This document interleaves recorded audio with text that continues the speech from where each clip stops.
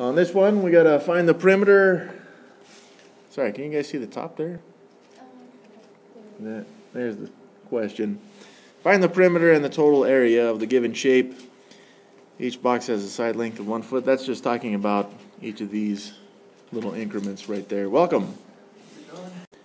Alright, so what does this mean? Let's look at the perimeter of this thing. We've got to find the lengths of each of the sides on this. So for example, I'm just going to start here. It doesn't really matter where you start though, but that would be considered 4 feet right there. This one right here would be 2 feet. There's a 1 footer, 1 foot. There's 3 feet. There's another 4 feet. Oh man, that's a long one. What is that? 3, 6, 7 feet. This length is 3 feet. Got another long one there.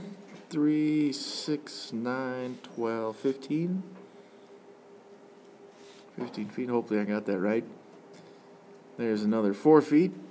And then 3 feet. So the perimeter is just there, the length around this. Alright, so we're just going to add all these together. Let's take a look. We got a 4. I'm going to start with the same side I did there. I got 4, 2, 3, 1, 3, 4, 7, 3. Should have given myself more space. 15, 4, and 3. Yep, I think I got them all. And we're just going to add all these together. So we'll say this is 49 feet.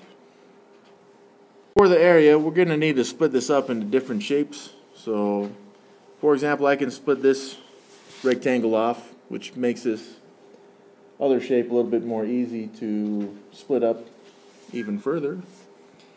And it doesn't matter how you split this up, but I'm just going to split it up like this. So that gives me a rectangle there, a rectangle here, and a rectangle here as well. Is that color showing all right? Okay. So this is a 1 by 2 rectangle. So its area would be 2 times 1, which is 2 square feet. This rectangle here, 1, 2, 3, 4, 5 by 1, 2, 3, 4, 5, 6, 7. So a 5 by 7 rectangle would give us an area of 35 square feet. This one here is a 4 foot by 3 foot rectangle, and its area would be 12 square feet, 4 times 3. And then we've got this other rectangle here, 1, 2, 3, 4, 5, 6, 7 by 3.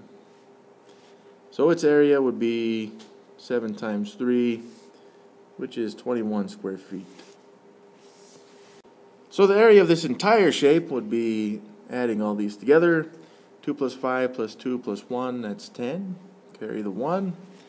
Plus 3 plus 1 plus 2 is 7.